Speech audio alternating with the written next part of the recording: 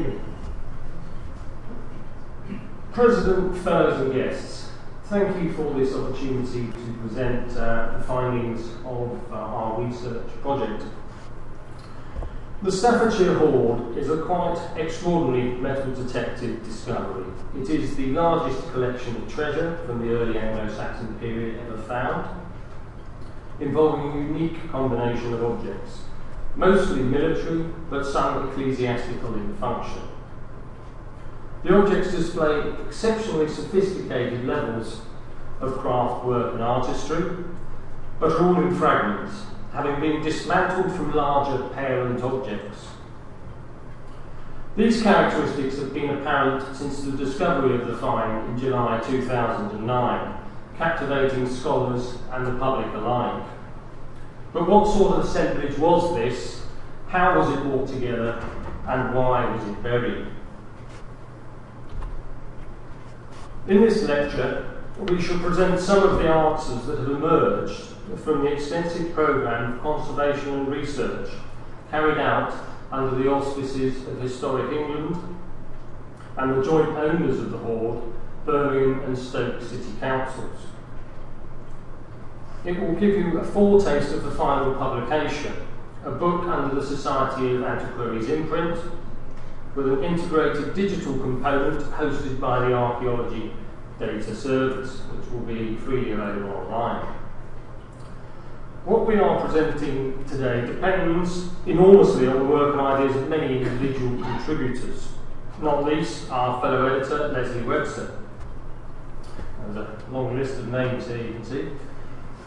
But she has chosen to leave to us the lecture, Tania and I shall set out the essential character of the Hoard, its typology and its chronology, and Tania will then take over and present the case for what we think the Hoard is, viewed in its historical and archaeological context, and the arguments for why it might have been created and deposited.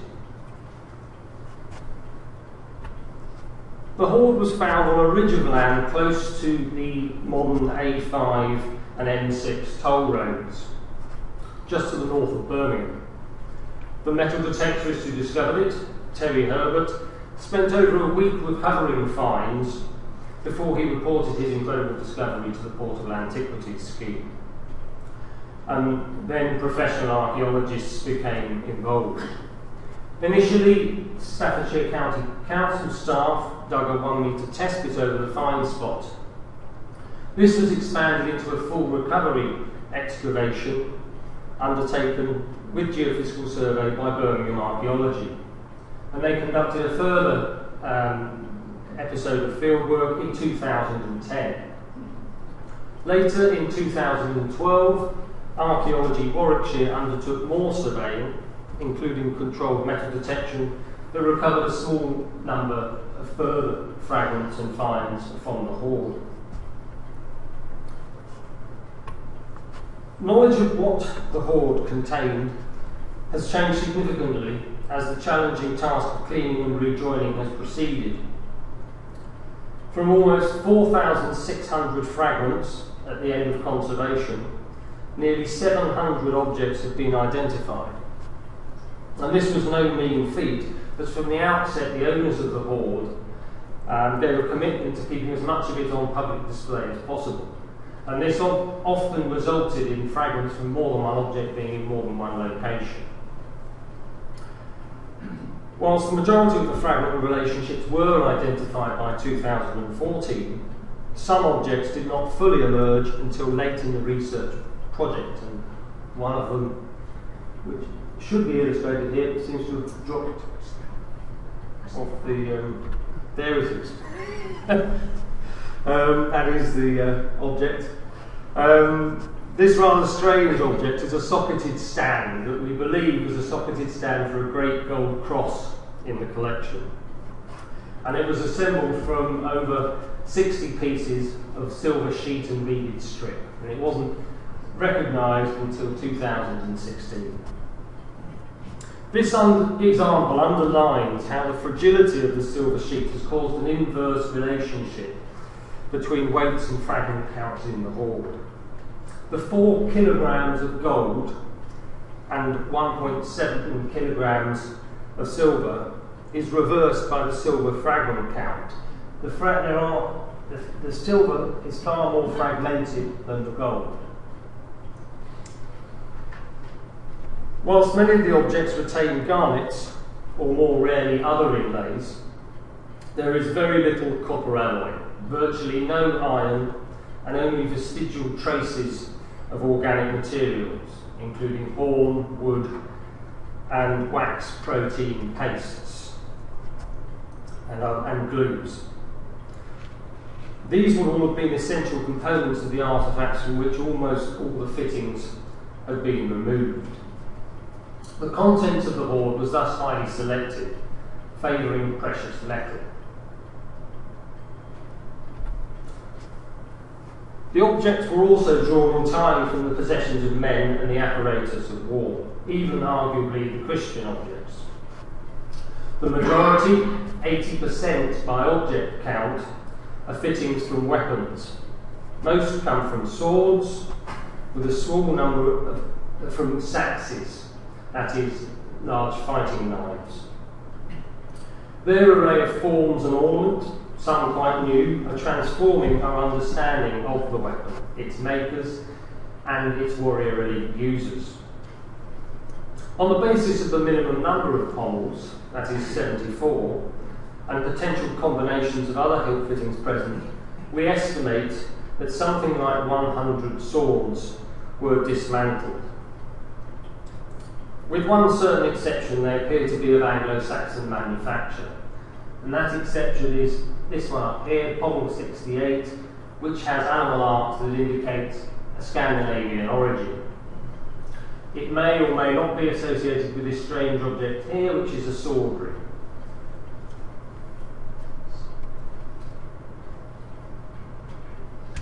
Most of the pommels take a cocked hat form and fit within Mengine's type Beckham Volstonarum, which was in use between circa 570 and 650. A smaller number are round-backed forms, a form that in Anglo-Saxon England was in use in the 7th century.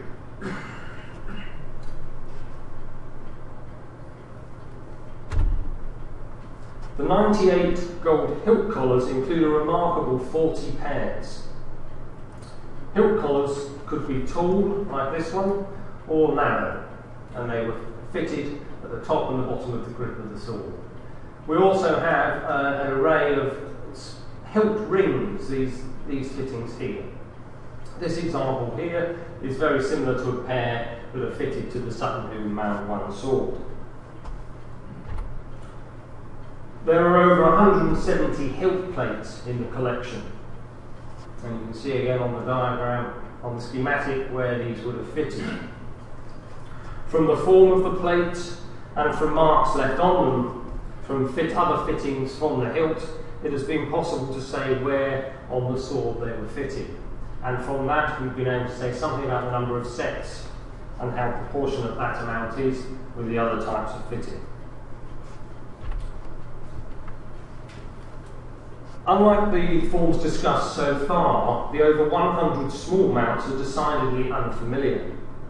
Many are decorated with a very fine filigree scrollwork ornament, and it was only after a trip to the British Museum to inspect the so-called Cumberland hilt of preserved horn that their purpose became apparent. They were made to be inserted into recesses cut into the grip and guards, secured by nails and presumably some form of glue. You can see the X-ray here showing the nails used on the Cumberland hilt, and we have similar small nails in the hoard with these fittings. Also importantly, their association with a sword hilt without a metal pommel in this case implies that the number of weapons represented in the hoard is more than the 74 surviving pommels. Some hilt mounts are new forms, so they have a few following parallels. They include pairs and sets of zoomorphic form from the grips, like these bird-headed mounts, and this bird mount here. You can see where these would have fitted on the grips.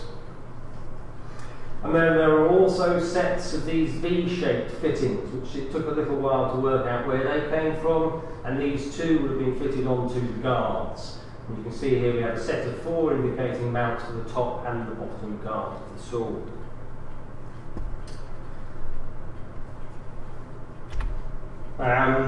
Most of the fittings come from hilts. There's very few fittings from scabbards. And this is a selection of the fittings from scabbards. We have 5 sets, 5 pairs of sword pyramids. And these would have fitted somewhere on a scabbard like this. And we also have a pair of these little sword buttons. And beside that we have just 3 buckles, which may or may not have been part of sword harness. In sum, the sword fittings reveal an array of styles best appreciated from those forming sets, and they indicate unquestionably that sword hilts were manufactured as matching suites in the period. The different styles, it is argued, could reflect the outputs of different regions or kingdoms. Whilst fittings in gold with filigree wire ornament, like this one at the end here, and with the Animart designs in Saline style too appear most favoured. We also have sets of cloisonné fittings, and then we also have, as I've said, these sets of small fittings for a Cumberland hilt type style. The cloisonné style pommels are most like the pommel on the Suckerboom mound on a sword. And the cloisonné workmanship of many pieces also finds its closest parallels in the same regal assemblage. Cast work is rarer and mostly in silver. Completely new is a style of sword fittings in silver with gold mounts. It is exemplified, as shown here, by pommel 76, with its extraordinary double fixed sword ring knobs on its shoulders that are unique in Europe, an associated hilt collar, 188, and then there's a pair of also unique silver guards with gold filigree mounts. And as well as gold filigree, the suite also has garnet and glass cloisonné. And here is an artist's reconstruction of what this set of fittings would have originally looked like on the sword hilt. The hoard contains the remains of at least one crested helmet, similar to examples from Scandinavia and England, most notably again Sutton Mound 1, but yet more magnificent because it was originally largely gold in appearance and not silver. Nothing remains, however, of an original iron cap, so reconstruction has proved a challenge. And this reconstruction work was undertaken with George Speake. We've been given special permission today to show the reconstruction of the helmet, which will be officially released to the public tomorrow. So keep an eye on the papers for this. The surviving structural parts include a 2-section crest piece and a pair of silver gilt cheek pieces, both decorated with complex style to animal art. The crest would have held a horsehair or possibly feather material, a feature that is not found on any of the other helmets parallels from the early medieval world, but which is well known on their ultimate models, Roman helmets. There is also a curved silver band that ran around the base of the helmet, which contained a stamped gilt silver sheet showing kneeling warriors. Here is the style 2 animal art from the cheek pieces. Many other designs have been reconstructed from the well over 1,000 fragments of die-impressed silver gilt sheet, including ones again in animal art, style 2 animal art, and most strikingly, figural scenes of marching, riding, and dancing aristocratic warriors. Arguably, this is now the grandest of the known crested helmets. and it presents a symbolic narrative embodying religious beliefs and possibly dynastic origin legends. Surely, we conclude, it was fit for a king. Many of the over 20 large mounts in the hall form sets, and most of them are heavily inlaid with garnets. Possibly they emanate from a single workshop. Some could come from ostentatious military parade gear, as suggested here, like a saddle, with, in the case of this mount, little inset mounts, each of which is decorated with a little filigree serpent.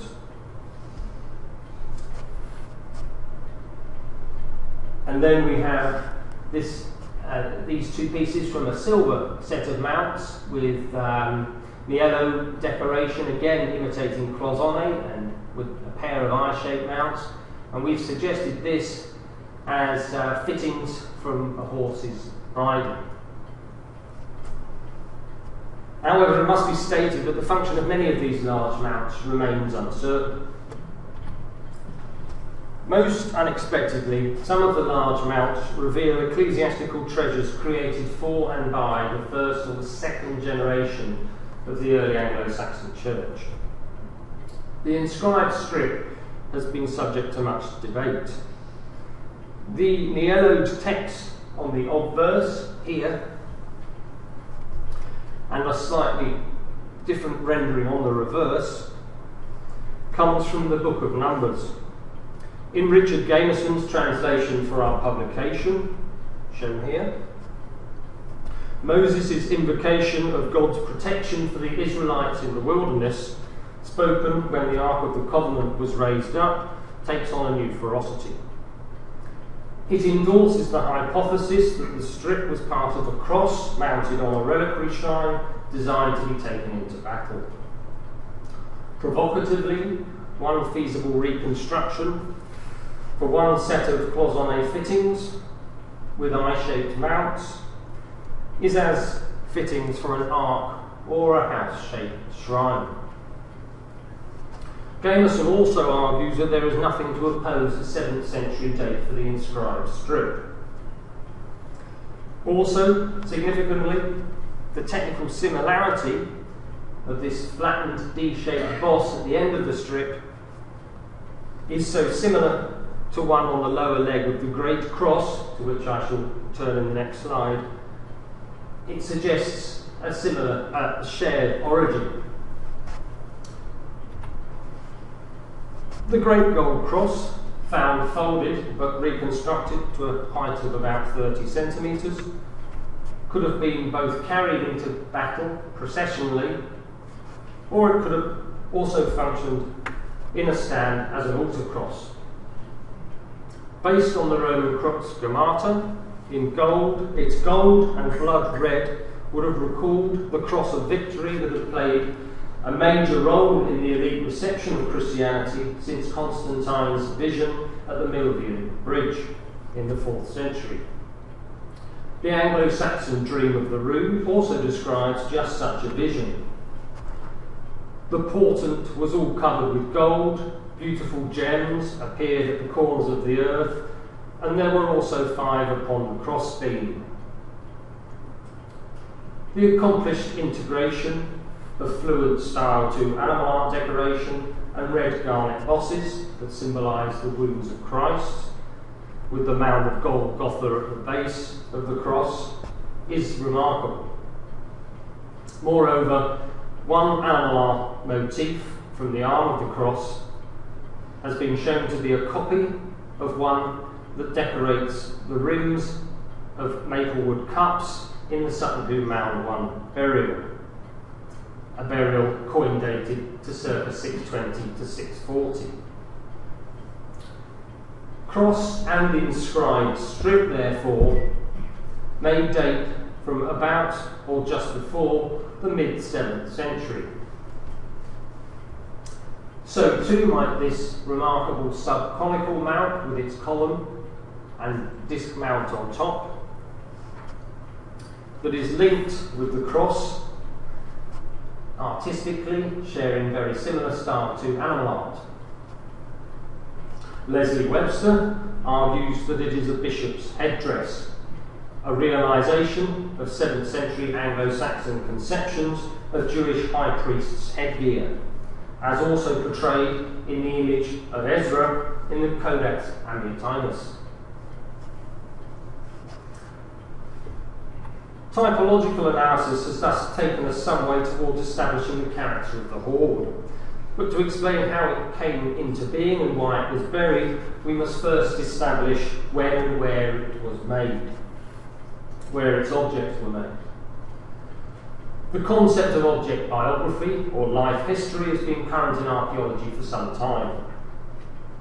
But it is particularly commended as a way for considering how hoards were formed, the reuse of the objects within them, and looking at their deposition. The Staffordshire Hoard has produced an enormous range of information about its production and about early Anglo-Saxon manufacture in general. Most significant for this lecture is the evidence from the filigree and the cloisonne work. Filigree dominates the hoard. It decorates about 60% of its objects. But whilst much of it compares well with artefacts from Kentish southern England, atypical forms point to significant production beyond this area. And this is analysis that's been undertaken with Neil Whitfield, with her extensive knowledge of filigree for the early medieval world. The ultimate inspiration for these filigree fittings, collars and pommels, may well have been earlier 6th century fittings that we find on Scandinavian swords. The cloisonne, by contrast, especially the zoomorphic designs within the cloisonne, as well as mushroom and arrow geometric cell patterns, and the use of gold-lidded cells, are all technical and artistic details that are best paralleled in East Anglia, notably at Sutton Hoo.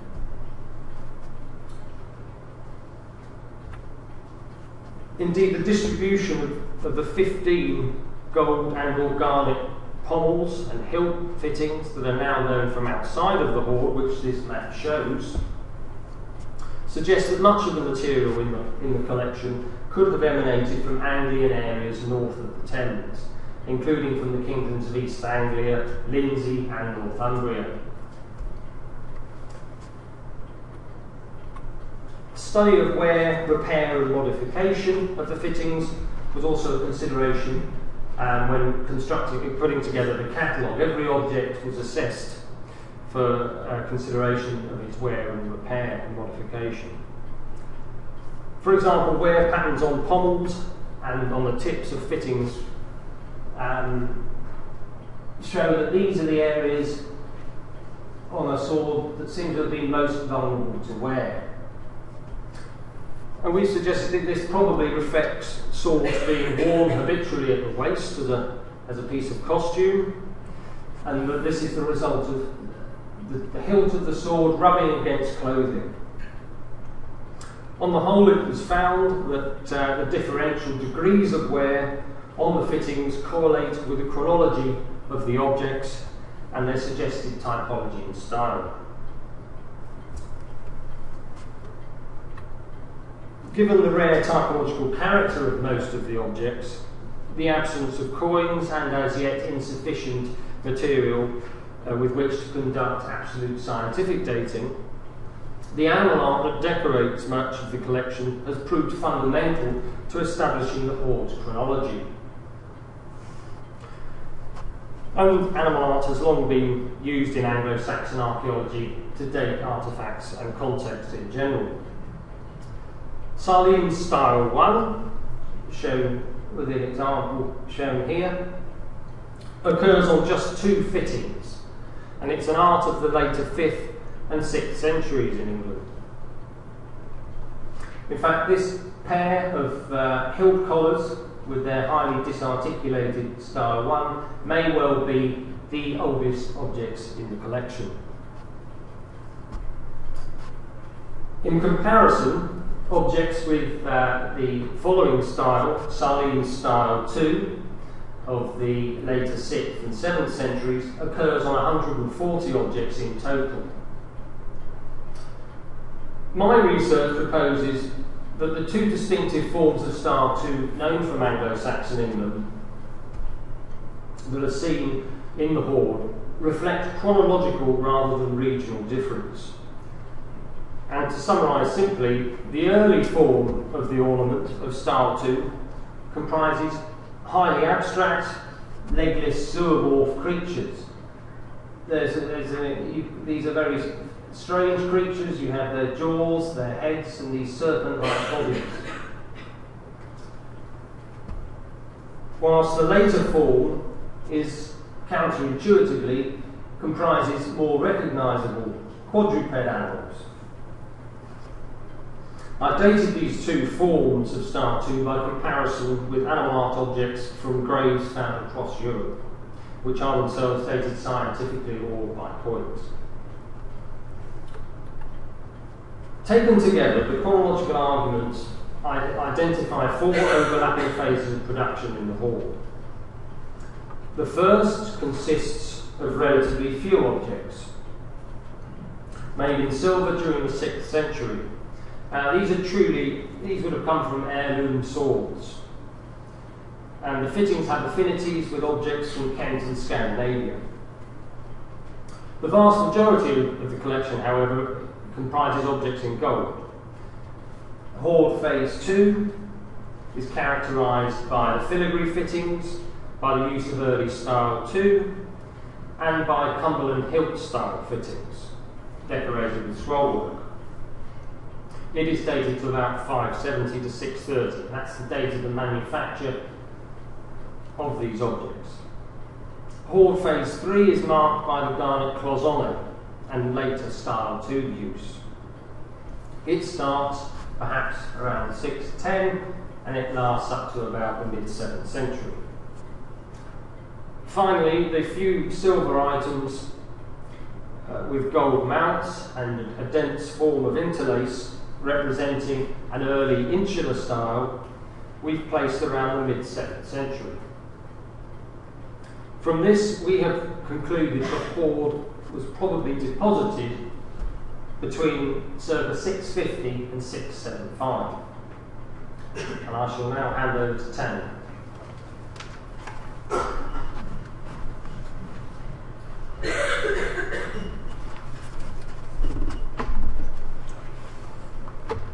So what does it all mean? Archaeologists have tended to interpret hoards in a binary manner, either as economically valuable materials that were hidden for safekeeping but for some reason not recovered, or as objects committed permanently for ritualised reasons to engage with the supernatural, as gifts for the gods or as accompaniments for the dead. Studies informed by modern archaeological theory, as recently and appositely outlined by Richard Bradley, suggest, however, that hoarding practices were far more complex. The structuring and the motives behind hoards, a hoard biography, so to speak, may be revealed by combining detailed analysis of their intrinsic contents with examination of their extrinsic context in the ground and in the landscape. Much has been inferred from internal evidence about the constituent character of the Staffordshire Hoard, as Chris has just outlined. To repeat, in its material, art and symbolism, it belongs to the pinnacle of 7th century Anglo-Saxon masculine and martial society. It represents the powers, secular and spiritual, on which kings depended. Yet it was in fragments, deliberately dismantled and selectively assembled. Unfortunately, external evidence relating specifically to the hoard's context is limited. So our model biography depends more on historical and archaeological knowledge of the late Roman and early medieval worlds that engendered the hoard, and which have been ably surveyed by our fellow contributors to the publication.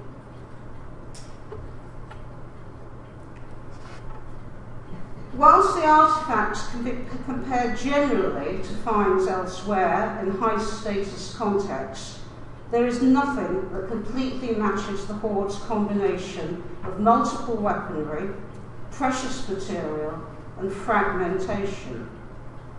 Certainly not among the well-known princely burials of late 6th and early 7th century England, or even the war sacrifices of South Scandinavian wetlands of the 4th to 5th centuries, or in the abundant corpus of treasure hoards, whether from late 4th and 5th century Britain or from 4th to 7th century mainland Europe and Scandinavia. In fact, the diversity of these near-contemporary hoarding practices, rather than supplying neat analogies, forces us to consider a range of models, especially given that hoards in general are rare in the late 5th to 7th century in England.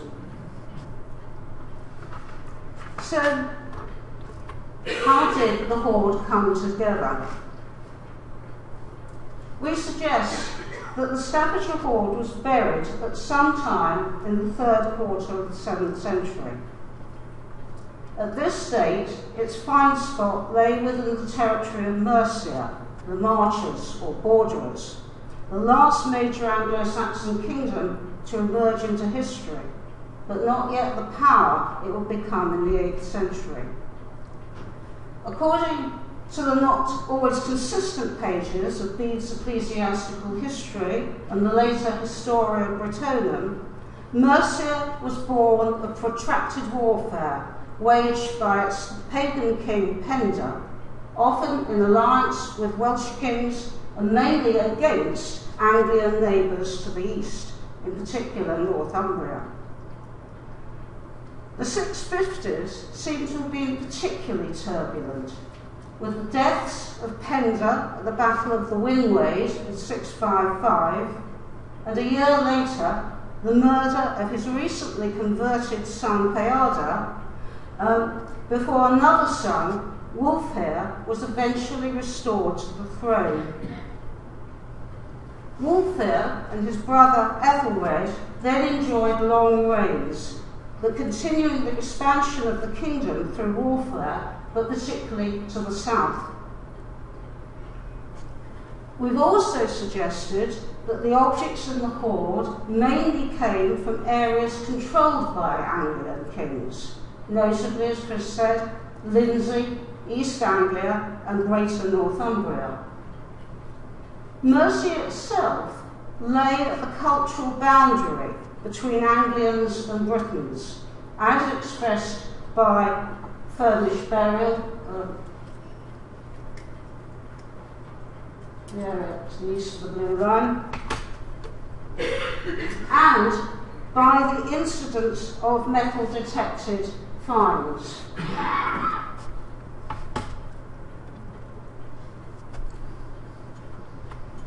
Although Anglo-Saxon settlement is evident in the middle Trent Valley from the late 5th century onwards, and in the 7th century the Peak District is characterised by rich barrow burials, there is nothing to suggest that the Mercians were manufacturing prestige equipment in the way other kingdoms were. The objects in the hoard have been brought into Mercia, but how?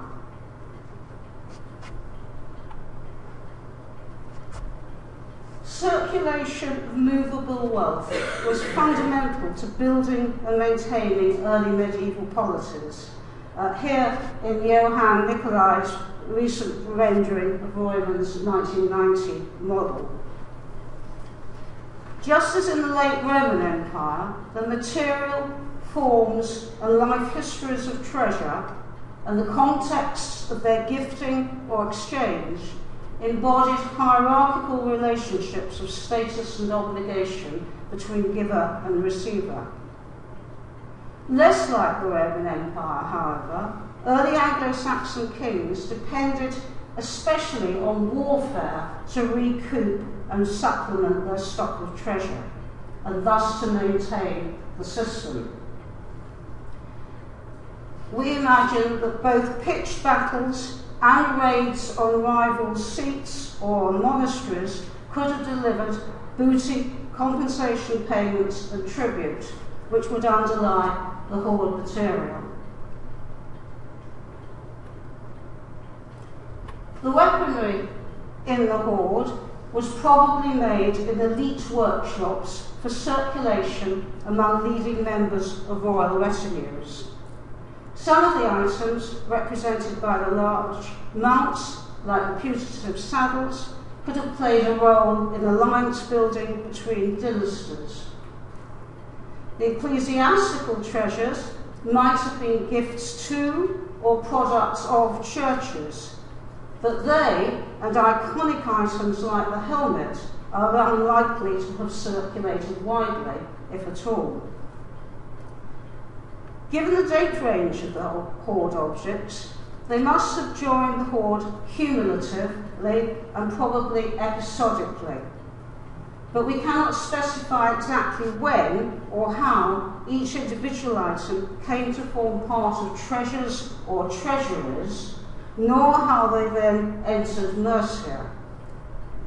Nor, without better historical evidence, can we assign their final gathering and subsequent deposition in Mercia to particular events in the past. They're the circumstances leading up to and beyond the Battle of the Winwade provide several provocative and apposite general models.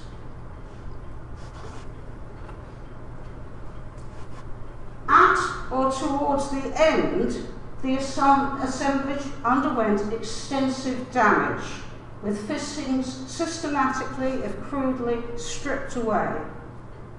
Evidence of knives used to cut or lever and tools like tongs to pull off pommels is widespread amongst the material, and it's likely that this was the work of smiths, who also would have had the skills necessary to select out only the precious metals, and it's noticeable that there's very little gilt copper alloy. One explanation for all this is that it was part of a regular process of precious metal control, decommissioning goods in order to recycle their raw materials into new objects for a new round of circulation. But if so, the job was only half done. It's possible that some of the missing fittings might already have found their way into a crucible, but the items that were retained still included garnets and other material. Such a functional explanation also overlooks the extremely selective character of the objects, supreme symbols of the power of a king, rather than a random or sensible sample from a royal treasury. The alternative is that the hoard was an ideological act, a deactivation of the object's symbolic agency, perhaps as part of the defeat and humiliation of a political rival, or because the material was actually perceived as tainted and too dangerous to be kept. The apparently gratuitous removal of an arm of the cross pendant, and what one might say was the effective defacement of the helmet, might support this argument. Of course, recycling might also have accommodated such motives, but if so, that task was interrupted by unknowable events, leading instead to burial. Alternatively, burial had always been the intention. So finally, we turn to the context of burial. And sadly, this is where we have least evidence. Only 13% of the fragments have known locations, and then only to the 1 metre grid squares used in the excavation. They're spread over something like 215 square metres and are entirely within or even on top of the plough soil. But the distribution does suggest a core area of about 3 to 4 metres square. The mixture of small fragments, especially of silver, in the 21 soil blocks, which were reportedly removed from a 2 metre square area, could represent the filtrate at the base of the pit. But the ploughing that finally disturbed the treasure had removed all evidence of context, and the only indications that the items might have been put into containers or perhaps into bags are the folding of some objects and a single fragment of textile.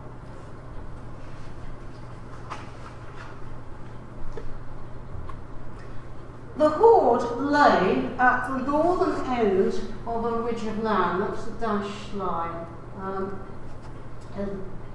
That was the area of the excavation I showed you from the last slide. Aerial photographs have revealed some sort of circular feature at this point, which is the red. Geophysical survey have captured 2 concentric rings in the same place, which were identified in excavation as naturally occurring ice wedges, but which have been suggested could have supported some sort of distinctive vegetation. The hoard lay between and over the ice wedges. There is nothing else in the field that has been observed to indicate its use until its enclosure in the 19th century. The only other evidence of Anglo-Saxon activity is a dismount from horse harness in the art style of our hoard phase 4. The distance of the 2 located fragments from the hoard itself suggests that the mount was probably not part of the hoard, but either a casual loss by some contemporary visiting horseman or a deliberate but separate deposit. The last clues to the hoard's meaning lie in its topographic location. On the one hand, this seems peripheral. Environmentally, the area was part of Cannock Chase, exploited for its wood and heathland resources, but marginal to agriculture until the 18th and 19th centuries. Culturally, as we've already seen, it was on the fringe of early Anglo-Saxon penetration. Politically, it lay between several small folk territories that became incorporated into the Kingdom of Mercia. The Pencaserta to the west of Cannock Chase, Wednesfeld, a royal estate, to the southwest, and the Thomaserta to the east, where Mercia's bishopric was founded in 669 at Lichfield, and later, of course, Tamworth was developed as a secular centre. On the other hand, the site overlooks Watling Street, the major Roman road leading from southeast England into Wales, and it is near its junction at Wall with Ricknield Street, the route from Mercia into Northumbria.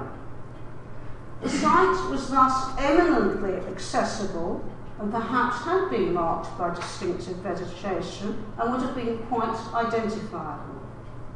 Yet, it was also liminal. It was out in the landscape, exactly the sort of place which was used in prehistory for ritualised deposition and in the early Middle Ages for assemblies.